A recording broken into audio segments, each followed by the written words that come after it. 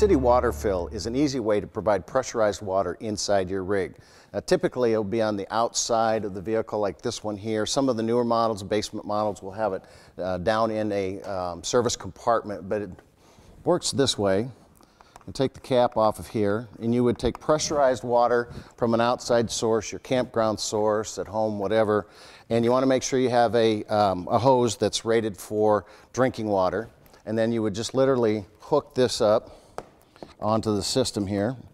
And you'll notice this is a little tough to get at. So there's a couple of aftermarket items you can get. You can put this little elbow on, makes it a lot easier to get. This just would stay on automatically. Or you could do a quick disconnect that allows you to come in, put this unit in and just pull it out with a series of these little connection pieces like this. But the way the system works, we have pressurized water that comes into the unit. It's going to bypass our water pump inside, so we're not using that. We don't have the constant prum, prum, prum. And it provides pressurized water to the faucets, to the toilets, to the showers, everything inside.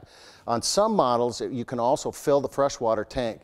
There's simply a little shut-off valve. This one doesn't have it, but there's a valve that will either say city or freshwater, so I can fill my freshwater tank right inside without having to unhook this and going back over to the gravity feed. So this is going to give you pressure from what you have in the campground source.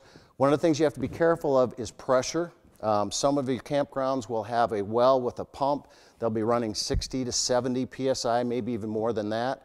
Some of your outside garden faucets, even in your residential, will have high pressure. So you want to make sure you put a regulator on before you run it through. It's also a good idea to do a filter.